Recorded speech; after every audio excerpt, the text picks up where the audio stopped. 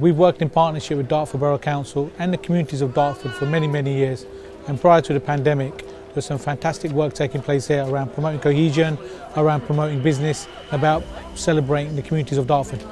Well, it was heartbreaking really, because there was a real sense that Dartford was about to turn the corner. Then the pandemic came along, everything shut down. Life was so hard for the shops, for the market traders. It was impossible to connect the community together because we were taking care of them in their own homes. So the real sense of building a community in a town like this became impossible for a while. There was that terrible uncertainty when no one knew what was happening. Then there was the lockdown and all the difficulties of that. We're now moving to recovery, which is absolutely fantastic. But we just don't want an ordinary recovery. We don't want to come back the way we were. We want to come back even better.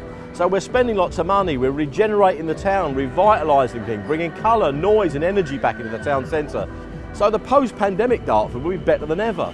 We want a better shopping environment. We've got to work as a council to make the place better, more entertaining, more things going on for the whole family, make it a really family-friendly atmosphere. And we're already seeing, after only a couple of months, we're seeing massive returns on that, and the town's looking better than ever. For the last couple of weeks now, we've been producing events here in Dartford Town Centre, and I must say the response we've had from members of the public, from the traders, local businesses has been really, really positive. And what it shows to me is the positive impact that arts and culture can have, bringing communities together and also injecting life back into the local economy. We are a lot busier now on the market, which is brilliant because we've got more clientele, we've got new customers coming. And also, as you can see, it's busy, and this is what we want, this is what we go to work for.